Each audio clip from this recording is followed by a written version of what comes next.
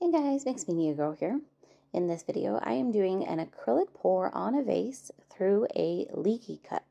Now the leaky cup has 8 holes, so I actually got the idea to pour a different color into each hole, which wasn't that easy because I'm pretty short, and I wanted to go very rainbow with this. So the colors that I'm using, and these are all Mixed Media Girl pouring paints.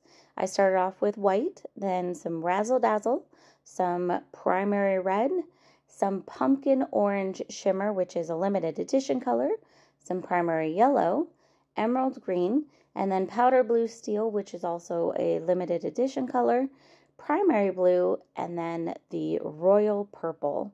And these you can all find on mixedmediagirl.com, except for those limited edition colors. They might be sold out.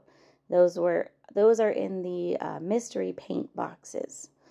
So I poured pretty slowly, and I pour each color again individually into a hole, and then I did white, another layer of white, and then poured the colors one more time, and I thought it looked awesome. So I stopped on the vase at this point. Now the canvas didn't have nearly enough paint, and this is a 12 by 12 inch canvas, so I added just a little bit of each of those individual colors on the outside of the paint and spread it out a bit to help the paint flow. And as you can see here, I did put the canvas up on my cake spinner, and I did attach it with some double-sided sticky tape, which I just put directly on the cake spinner, and then I set the canvas on there. Now, because I had so little paint compared to what I normally have, I did have to spin it quite a bit and had to tilt it a couple of times. But, you know, just a little bit of patience, and it worked out beautifully.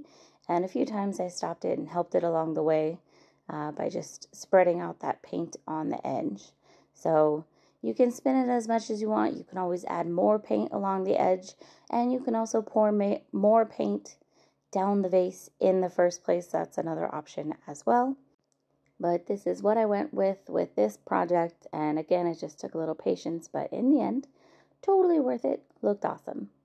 So I spun that out until I was happy with it. Then let the vase and the canvas dry fully. Now, before I seal my vases, I typically let them dry at least a week. It depends on if it's cold, humid, hot, etc. I live in Los Angeles where it's pretty hot and dry, so a week is plenty of time. The canvas I will usually let dry a little bit longer, but it also depends on how much paint is on there. And on this canvas, there's not a lot of paint. So once my vase dried, I put it on my cup turner. You can get these on Amazon. And then I sealed it with some Mixed Media Girl Artist Resin. And it takes just about maybe an ounce or 2 to seal it. It's not a lot. And you can see it really makes those colors pop and shine. And it will protect it very well so that you can use it like a normal vase. You can, you know, wash it, put water in it, no problem. So I like to seal my vases with resin.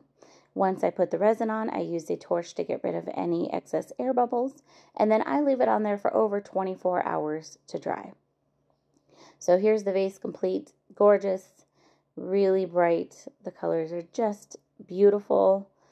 And there you go. And then the canvas I actually have not sealed yet in this video, and that I will typically seal with Rust-Oleum Crystal Clear enamel spray, but you can also seal it with resin or really any other kind of varnish or sealer that you would like. But here is the canvas.